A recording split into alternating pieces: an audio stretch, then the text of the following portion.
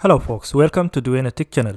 Today I'm going to show you how to use onClick or how to test onClick handler on React. And I got this question actually more than one time from my followers, how to test onClick without passing onClick handler as a props. That's what I'm going to show you today. Basically it's going to be very straightforward and simple. As you see here in this code, basically we have this very simple component here which have here initial state and with a 0 value, and then we have two handler here, one to increase this value and one to decrease the value. And also we have here, we're rendering this very simple 3 element. First one to display the result, and second one a button where you can increase the value of this state, and another button here to decrease the value. That is very simple one, just to show you how you can test these two onClick function and in the same component without passing anything as a props. And if we need to see this on the browser, for example, to see how this is working now.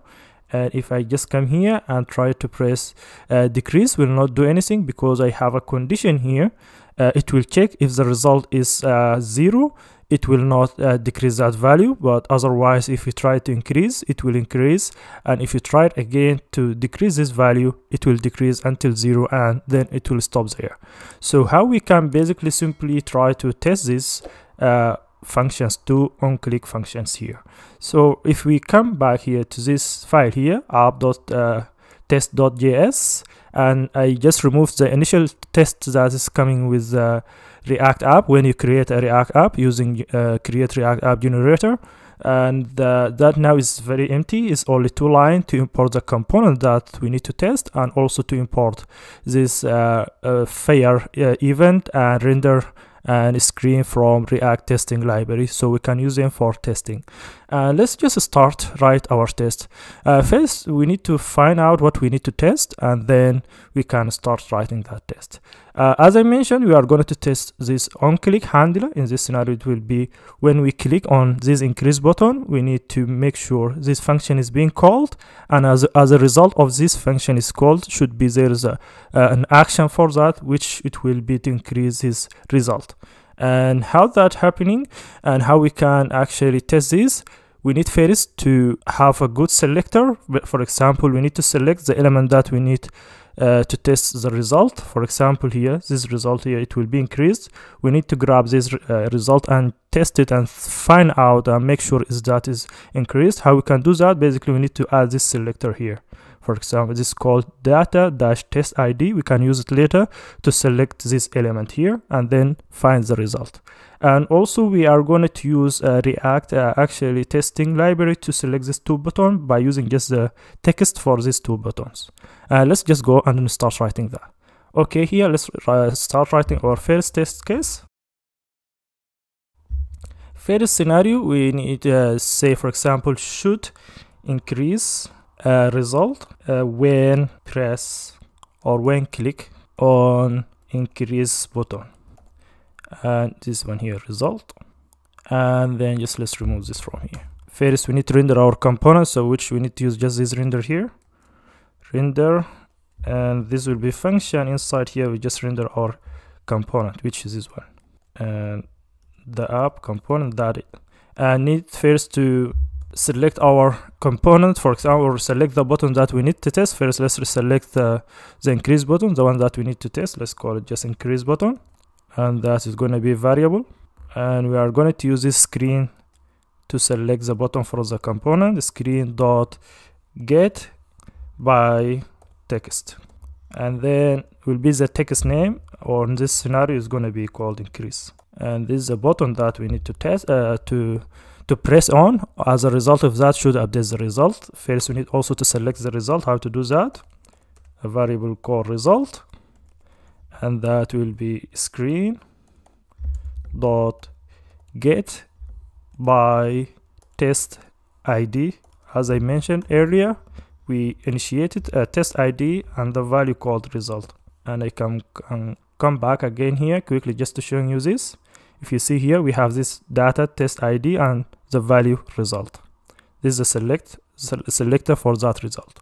So now we need to test this result. For example, just let's see what this result will be look like. If we try to do expect result to match inline snapshot, for now just let's add empty backtick and save it.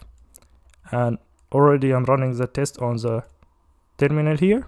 So the test now is failing because we are expecting empty, and this is what we're getting back, which will be the HTML element with the 0 result. And we can just do that here and try. Let's just modify this here, and here, because it after results there is a space. If we come back here on the app, there is a space, this is space. Let's add that space, and if you go back, and now the test should pass. That is failing because just the data formatting. Let's go back and fix this data formatting. This is when using a snapshot, basically it's complaining about data formatting lines, so we need to just get that fixed.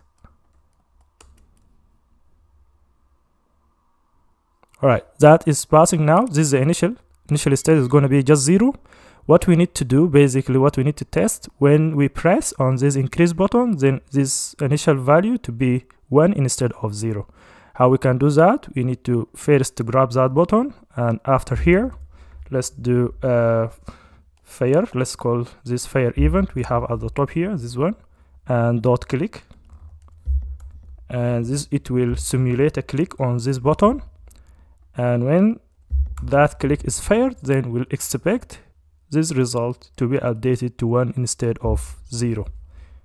And if we change that to 1 and save it and go to our test here, and that now is passing. And how to run the test, basically I didn't show you this. You need to do just npm run test, and that will run the test for you. And you also always in the test, it is good practice to check your test is failing. Now the test is passing, but let's try to check if, for example, this is still 0. If you're expecting this still 0 should be failing. If it didn't fail, that should be something wrong. That now is failing. If I just now change it back to 1, it will pass. So that when we press on the button increase 1 time, but if we press twice, then we should expect getting the result to be 2 instead of 1. And so this another click, which will be second time, and we'll expect the result again to be 2 instead of 1. Let's for now just keep it 1. If we go to the test, then that should fail, and just we need to make sure that it's failing. So now we can change that to 2 instead, and that should passing now. So that now increase button is working fine. We can do the same things. Basically we can do this for decrease button. For decrease, we need just to add the description, proper description for that. Should decrease the result when press or when click on decrease button. And then let's just inside here start adding our test. Let's just grab this here, this 2 line. So basically first we need to render the component, and second one we need to select the decrease button instead of increase, and here instead of increase will be decrease. And now we can add our initial expectation, which in this scenario is going to be just should be the result should 0. And also we need to select our result. We have that selected here already. Let's add that just before here. So we're expecting the result initial one to be 0. If we go to the test still is passing. And we need first to increase actually this value, then decrease it, so we can test the decrease button. And to increase it, that already we have this example here to increase that, and also we have selector here to select the increase button. We need to first to select increase button. Let me select that here, and then we need to fire a click event on that button.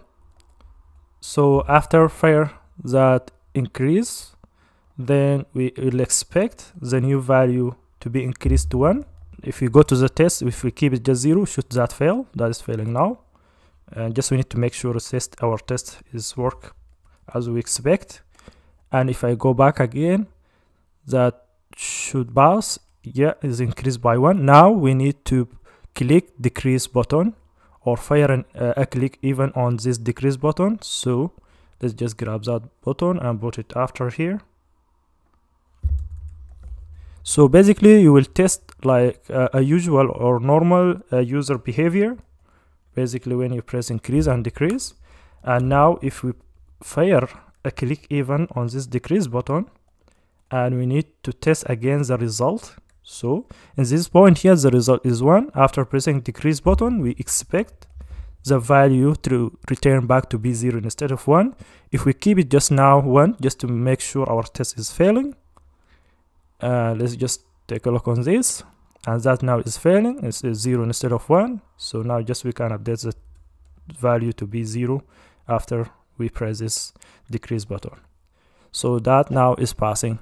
So basically simply that how you can test in-click or on-click function on React app, and that's very simple how to do it basically without passing it as a props.